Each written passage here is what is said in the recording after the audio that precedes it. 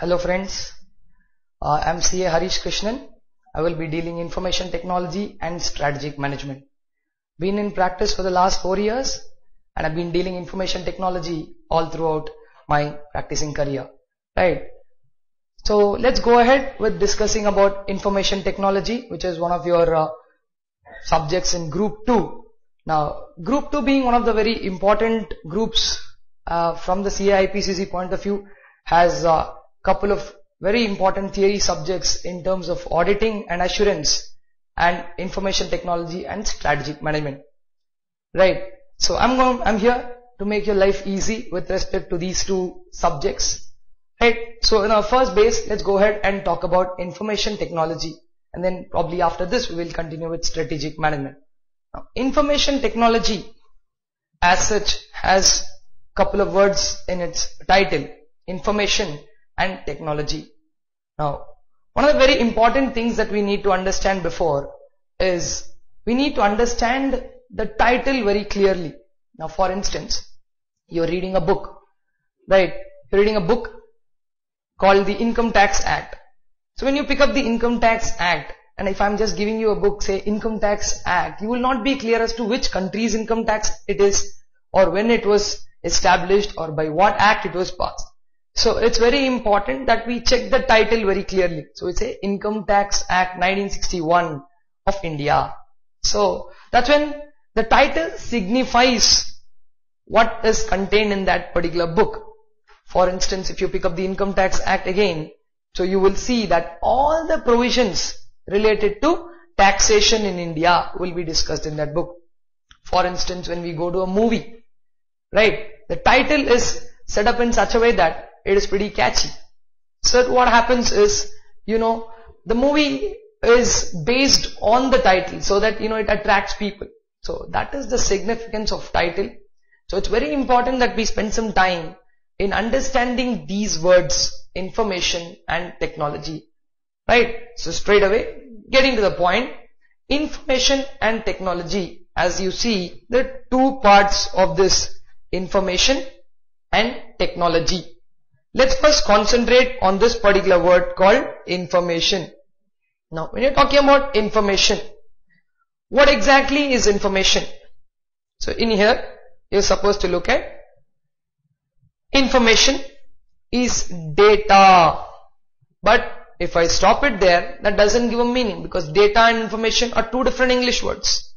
And how are you exactly going to differentiate between them now? So proceeding further, when he says information is data that has been processed. Information is data that has been processed. So information is a processed form of data. Now, one more important question that arises at this point in time is, okay, if information is a processed form of data, then what exactly is data? So that is where we have a next definition for data. So if we will go back to the definition of information once we are more clear about data. Let's now look into what exactly is data. Look at this particular point which says data are facts and statistics. Data are facts and statistics. A couple of important words there. Collected together for reference or analysis. Purposes.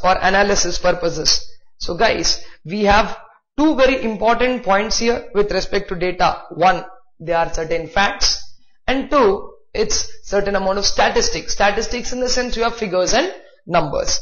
Facts, statistics collected together for, and two different uses of data is, one, it could be for your referential purposes, or it could as well be for your analysis. Right? So data is nothing but facts and statistics collected together for reference or analysis. Now, there could be a question immediately when we are talking about fact. Now, what do you mean by fact? Fact always need not be expressed only in terms of numbers. Facts can as well be expressed in terms of actions. Facts can also be expressed in terms of theory. Right? So that is where data takes a couple of aspects. Data is a set of values of both things which are qualitative in nature and things which are quantitative. Two of the very important things there, that one, it is qualitative and then it is quantitative as well. So to sum it up guys, data is all about what? Data is about facts and statistics which are collected for two of those purposes, being reference and analysis. Yeah. So that is about data.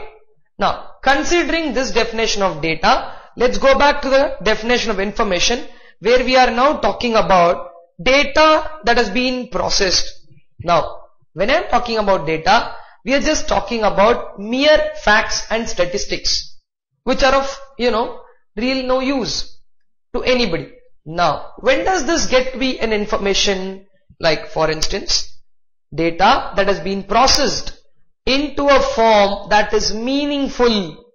Now if I break the definition there and stop it, still it is little vague to understand as to whom it is meaningful. So the next part of the story is meaningful to the recipient. Understood? So now as I break down the definition, I have three parts right in the definition. What is information? Data that has been processed into what? Into a form that is meaningful. Meaningful for whom? To the recipient. And this is how it stretches up.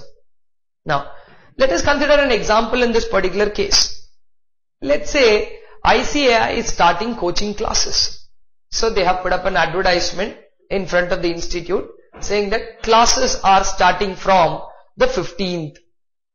Now considering this particular fact, whether this is data or information. Now ICAI is starting classes on 15th. Now we all know that there are three levels in CA: CPT, IPCC and final. Now that particular statement made by ICAI, that classes are starting on 15th, is pretty much vague. We are not really sure as to what classes are starting. So that is where it is mere data. It's a fact. Yeah, classes are going to start. That's a fact.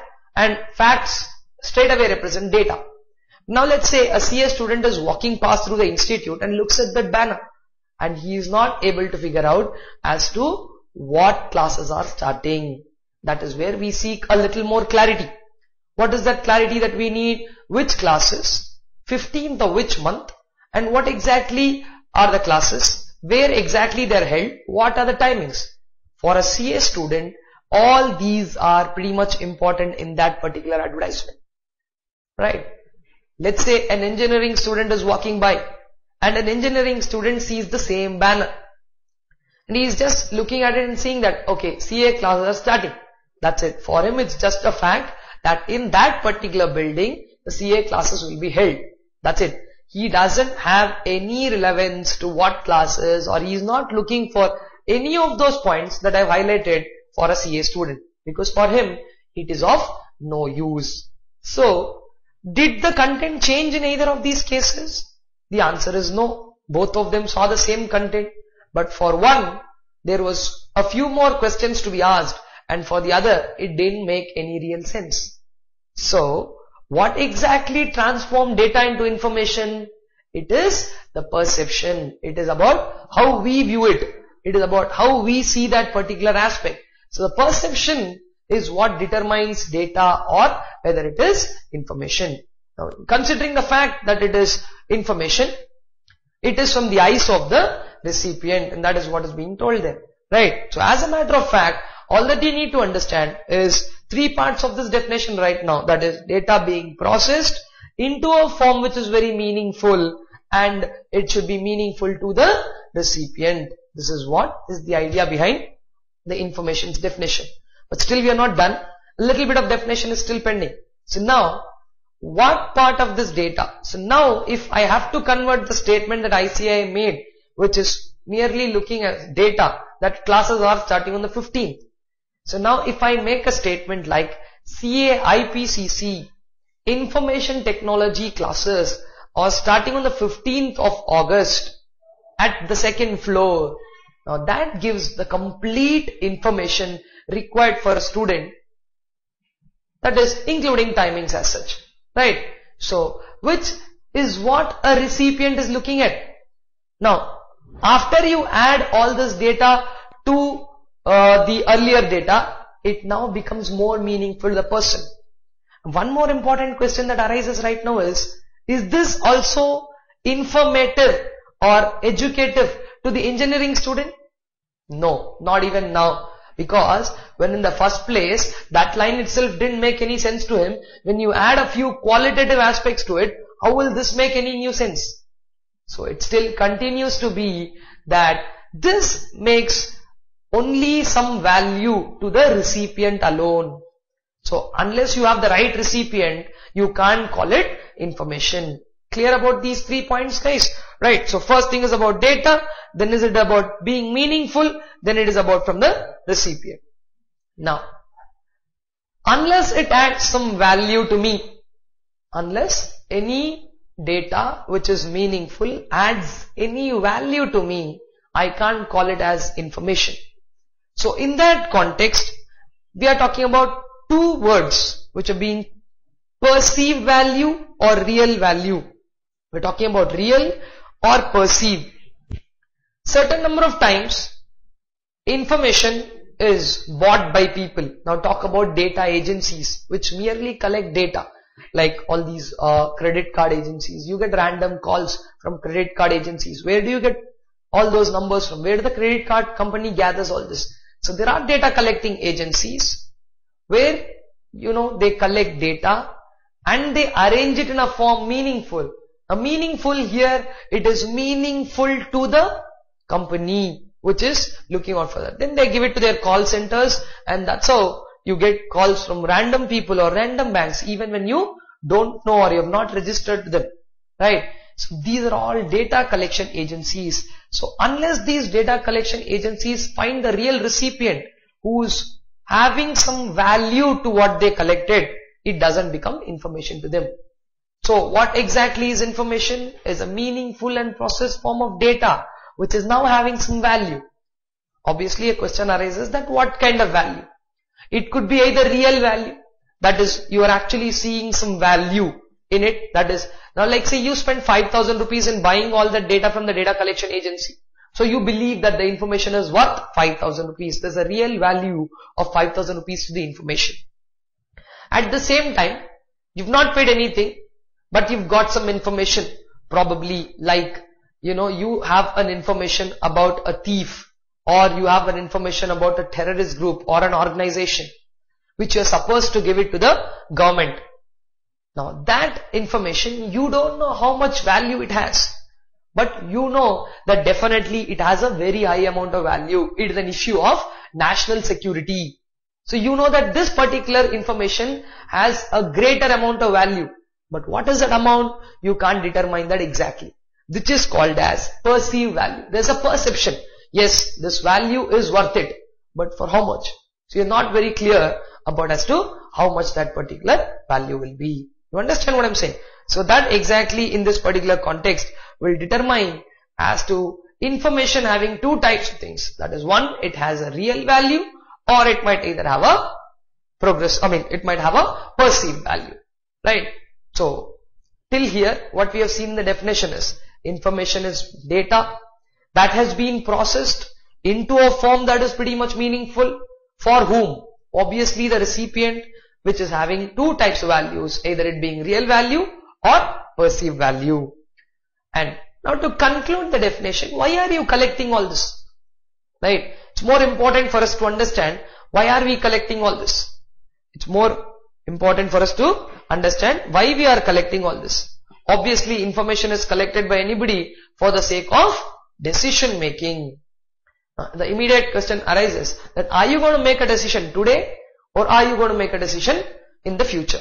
Right? So that is what is the ultimate part of using information. Either it will be useful for you now. Now coming back to the example that I gave you. Classes are starting on the 15th. Let's say I'm on 2nd or 3rd right now. So 2 weeks later the classes are starting. Will you want to go to that class or not? So you can make a decision of either in future or probably you're on the 14th. Then you want to make a decision right now. Right? So in the example, if you're making a decision right now, that will be a current decision. And if you're doing it on a later date, that will be a progressive decision. So to conclude the definition, this information which has value either in current or progressive decision making. Understood? So I have 4 parts which are very important in this definition, the joining of which will give you the complete definition as to what information is. What is information? It is data. But if I stop there, that doesn't add any value. So I'm talking about a little processed form of data. So information is processed form of data into a form that is meaningful to whom? Obviously the recipient, and having real value or perceived value. And when is it used? Either now or in future, that is current or progressive decision making. I hope you're clear with both these definitions about information and data. So data is part of information, and information is something that is very much meaningful to the recipient, which is helping him make current or progressive decisions. Clear about it? Alright, let's move on to the second part of our subject's title, which is called technology. Then later we will talk about discussing the word information technology together. First, let us discuss what is technology. Right? You colloquially nowadays keep hearing that, there's a lot of updated technology. Technology is changing. Technology is upgraded. Your phone is a technology. Right? I'm using the latest technology. These are what people constantly keep using with reference to this term called technology. What do you exactly mean by technology? Right? Now, earlier, probably we had a servant maid who used to wash clothes by banging it on the stone. Right? Over a period of time, what happened? We had washing machines to take care of that. Right? Probably we use a pot to make and drink cool water. But then we had refrigerators. Then probably you had a air cooler. Then later you had a air conditioner. Earlier you used to listen things only in the radio. Then probably you had a television. In television you had a huge box made of the CRT, cathode ray tubes. Then we had plasma. Then we had LCD. Today it's the world of LEDs. And probably today we have developed so much that we can fit in our world in size of my palm. Right? It's very simple that each one of you now carry a smartphone, and probably you might right now be watching this also on a smartphone or a laptop, which absolutely is technology. Right? Earlier probably you had to go to a class, sit there, listen to somebody, make notes. Right now, see the facility that you have. Right now, this exactly what you're doing is technology. So what is technology? Technology could be a method. Technology could be use of tools. Technology could be a scientific approach. Right? So technology, as we define, let's go ahead and see what exactly technology is. Technology is collection of techniques, methods or processes used in either production of goods or rendering services, or it's basically for accomplishment of organization's objectives. Now we all know that each one of us have certain set of objectives as individuals, as businessmen, or as students, or as employees. Each one of them have their own set of objectives. Now as when you talk about objectives, how do I achieve that objective? Let's take a simple example. I want to call up somebody and that I want to speak to them and discuss a particular issue. How do I do this? Either I can reach them directly by going to their house or the office. But in today's fast moving world, you don't have time to travel, meet a particular person in person and discuss about the facts. So probably what we do, pick up a phone, simply, do you think we should only call? We can make a video call, which is an exact way of how you and the other person sit opposite each other and talk to. Right? So we have the latest technology brought in. So what do you say latest technology as? Latest technology is something that has been improved. Technology has always been a particular means. You understand what I'm saying? Technology has always been either a method or a particular technique. So it has not changed the way how we are supposed to do things, but it's just that it is make even more better, or it's even more faster in doing things. So we have been doing things all out with or without technology, but as technology has come in, we have more and more easier ways of doing things. Technology is about a set of or a collection of various techniques, methods or processes used in production of goods or services or in the accomplishment of objectives. Understood? So Technology is about use of some technologies and techniques and methods. And when you talk about information, it is about processing data into a meaningful form. Now, that itself should trigger a point in your mind that when we join these two words and call them information technology, that itself suggests us that data is now going to be converted into information using certain amount of technology, and that exactly will be called as information technology. What do you mean by information technology? Information technology, or in short IT as it is called, is the application of computers and telecommunications. So the use of computers and telecommunications are pretty much synonymous to the word information technology, right? So like I just told you in the above definition that it's about techniques, methods, tools and other things, is the collection of techniques, methods. So now you're going to use those techniques and methods and tools to probably convert data into information. That's exactly what you're supposed to do with information technology. So information technology being a concept is the application of computers and telecommunication equipment. Why? You have functions that you used to do manually, which is now being done using computers. What are those functions? Storing, retrieving, transmitting and manipulating data. So you have data. You want the data, as such is the key term. Data when processed or converted will turn out to be information, is something that we've seen. Any help that you take from computers and telecommunication networks, probably in the likes of internet, right? Anything that you do to store, retrieve, transmit or convert or manipulate the data, that will probably be called as information technology. So information technology is not a device, it's a concept. Information technology is the application of computers and telecommunication to what are the functions? Store, retrieve, transmit and manipulate data, often in the context of business or other enterprise. The term is commonly used as a synonym for computers. Right? Today if we hear about something, some company doing some work, so say you call it an IT company or an IT enabled company. What do you mean by an IT enabled company? Where 100% of the work is done with the help of computers. For example, one of the streams, what was pretty much difficult 10 years before was banking. Right? Now, with the scale of banking being increased, you can't imagine a bank's accountant writing down everything in a piece of paper or a book, right? Or updating passbooks manually. So, thanks to internet and thanks to computerization, we have concepts like core banking and internet banking, which has made life easy. So, at any given point of time, you can transfer your money. At any given point of time, you can receive fund.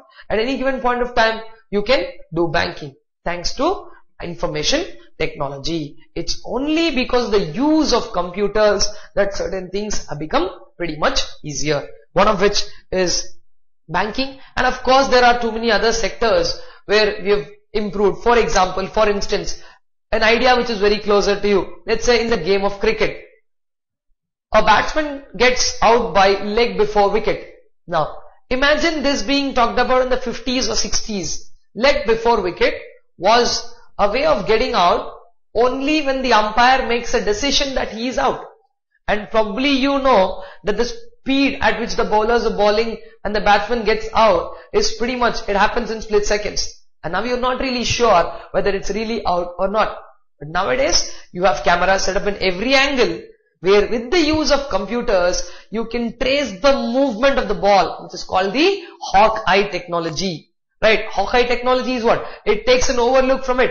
And then probably it is projected on a screen whereby how the ball would have traveled and hit the wickets. And then probably you can now comfortably and definitely tell that whether a batsman is out or not leg before wicket by using the Hawk-eye technology. So thanks to computers and the use of information technology, I have taken two simple examples of banking and cricket because you are more close to it, right? And we are using it daily or seeing it daily, right? There are n number of other areas where technology has taken over. So information technology being a strategic buzzword today.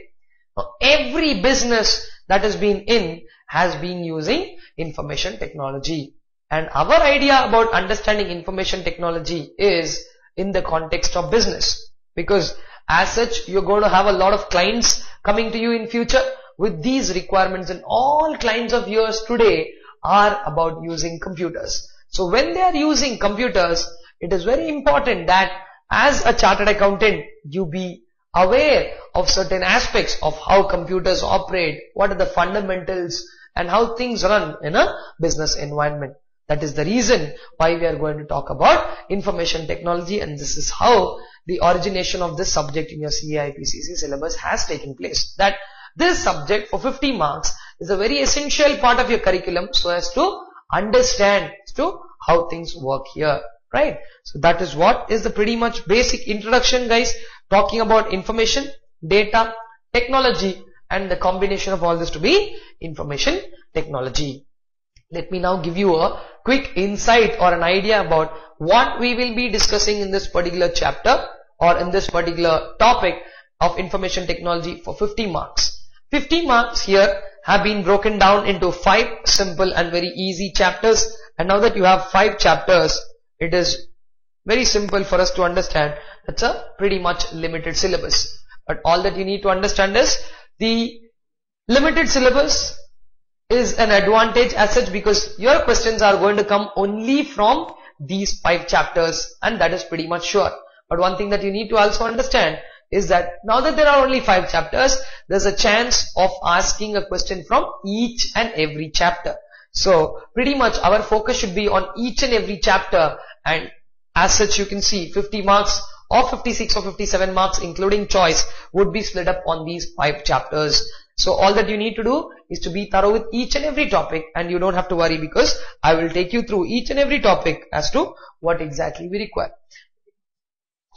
Just to give you an idea about what the topics are, the first and foremost topic that we will be dealing is business process management and information technology. Now, like I basically mentioned, information technology for you right now is being discussed in the context of a business. So the first and very important thing that we need to understand is what is a business and how things work in business, and how does it play an important role for a business. IT, how does it play an important role in the business? So that's the first topic where you'll be discussing about business process management and information technology. So that is purely a management concept and its relevance to IT. So there is no much of IT exclusive discussion about IT in the first chapter. So it's going to be a lot of management oriented concept where you're just going to see how that concept will be talked about in the context of information technology. So your first chapter is a very basic chapter talking about all management aspects. So if you look at the breakup of your first chapter, it introduces you to the concept of BPM, right? Introduces you to the context of BPM and BPR, business process reengineering, 2 of the very important management concepts, guys. Here we are studying information technology to understand the relevance of those management concepts with IT in bringing about an integration and significant improvement in business processes. So we are going to see how these 2 concepts called BPM and BPR are helping us to take it over through. And what is the impact of IT on business process? Of course, IT always is a package. So it is like more like your offers, buy one and get one free. So this is also very similar to it. When you buy IT, risk comes for free automatically, right? So when you buy IT, you are going to get those risks for free, and you are supposed to now figure out ways to overcome those risks. So what are those benefits? What is the impact? What are its risks and benefit are also discussed in this particular chapter. Furthermore, it provides an insight of different mapping systems like the entity diagrams, data flow diagrams. You have various concepts to talk about with respect to data mapping.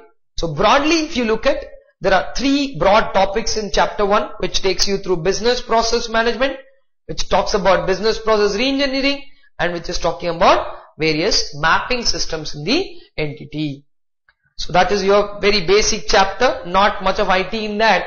You have a lot of management fundamental concepts, and you can see the use of IT in using those. Then chapter number 2 is all about IT fundamentals and basics. So that is pretty much very clear. You can see there information systems and ID fundamentals. If you go deep to look into what it is, chapter 2 on information technology and its fundamentals includes a discussion on relevance of auditing. Now that's where we as auditors have to play a role, right? And don't worry, as I take you through, I will make you play various roles. Sometimes as a manager in the company, sometimes as the top level management making decisions, sometimes as an auditor looking out for risks, and of course suggesting the organization some recommendations on how to overcome those risks. So don't worry, we are going to play various roles to make our life easy in understanding this particular subject. So it includes a discussion on relevance of auditing in business process, the phase of system development life cycle. System development is a concept whereby you're going for a system or a software development. How are you going to do system or software development is pretty much discussed in this particular chapter, and it's a very great insight for us to know. And an overview of all the information system layers, right? We will be having 6 layers in information systems, and we will go about discussing all of those. Along with it, you will have the overview of the very latest technologies being talked about in devices like iPads, iPods, your Android devices, your ultra mobile computers. All those are being discussed, and it's a very important chapter from the exam standpoint because there are definite questions that are being asked from this particular chapter. Moving on, today's life is all about connectivity, right? Most of you spend a great amount of time on WhatsApp and Facebook and various other messengers, right? How is it all possible? How is it possible that so many of these applications that have taken over today, you're like Facebook, Twitter, WhatsApp, and how is that they're sustaining so well? Is thanks to networking and the concept of internet. So your chapter 3 is a very exciting and interesting chapter on telecommunication and networks. So I'm going to take you through how networks are constructed, how they are created, various models, and how they interact between networks. And networks deals with one of those basic fundamentals as to how you see how the entire world is now being in your pocket and how entire world is connected. So to be very clear, it's actually a physical connection, and we always view internet to be something that is invisible. It is not. It's absolutely a physically connected network, and I'm going to take you through how it is physically connected in chapter number 3. Chapter number 3 dealing with networks deals with topics such as fundamentals of networks, components and functioning of the various communicating system, the various types of network, their architectures. The chapter also provides an insight on working of internet, which is what you're supposed to know and which is what I was just talking about. Working of internet and various technologies related to internet. One of those very scoring and very easy chapters considering from the exam standpoint. Chapter 4 from the exam standpoint also has equal weightage as to what it is. Chapter 4 is talked about business information systems. Chapter 4 is going to talk about business information systems. Now, this is what currently the world is on. You're going to talk about management information systems. You're going to talk about executive information systems. Now, for instance, like Mukesh Ambani has to make a decision, and probably he can't rely solely on his employees. So he might have to do a market research about it. So how does he do a market research? So he might use an executive's information system to do that. And probably today you have high-end systems and solutions, right, for artificial intelligence. So all those concepts that are related to use of all these high-level techniques that have been there today, including environment control methods, your enterprise resource planning, the softwares related to EDP, and then probably expert systems, a lot of concepts that are going to be discussed in this chapter, which are of very much relevance to the current scenario. So chapter 4 on business information system comprehensively covers in detail the various topics of business information systems that I've been talking about. It takes you through core banking system, customer relationship management, enterprise resource planning, and core banking software, etc. All those which are used worldwide.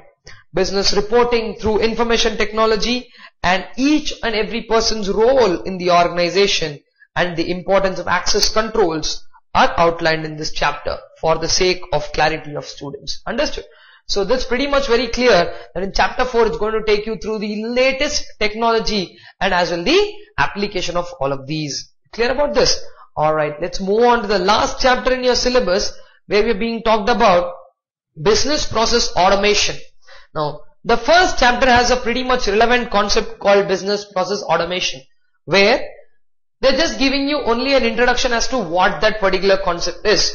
But when you consider chapter number 5, it is going to tell you how you will be able to do that probably using a software, right? So that is what is all about chapter number 5, where it is going to take you through how you are going to use an application software in automating various activities of your business. For instance, consider accounting. So if you want to do accounting, simply all that you need to do is, for basic accounting, you can buy a package like Tally and use it. So if you're using Tally, all that it says is you just have to pass the entries. Rest of it is all taken care, whereby we're bringing in the concept of automation. Automation is all discussed about through software. So you can see there, chapter 5 highlights various aspects pertaining to business process automation. In fact, it's an 8-step process, and all the 8 steps are being discussed there in thorough detail. So, and then of course, today's world runs like basic concepts like cloud computing. Today, everybody store their information on cloud. So what is cloud computing? How do you store information on cloud? What are the advantages? What are some of the disadvantages of storing in cloud? And probably we have other concept called as grid computing. So what is the concept of grid computing? So they're taking through concepts which are very much latest, like the cloud computing, IT virtualization, grid computing, computer delivery model, all those emerging and latest technologies in the last chapter, right? This is what you have as a very limited part of your syllabus, guys. It's only 5 chapters, and each chapter is of equal importance because you have a paper for 50 marks to answer, and probably with choice you have a 56 or 57 marks paper, which makes it very easy for us to score, provided you're going to know the topics, right? So that was my little insight on the concept of information technology, and a basic idea about your syllabus. This being discussed as one of the toughest subjects in group 2, I'm here to make your life easy with respect to this particular subject. So in my next session, I will be talking about chapter number 1, where we will be discussing about the business process management and its relation with IT. So in my next session, I will continue with chapter number 1 on business process management and IT. Thank you.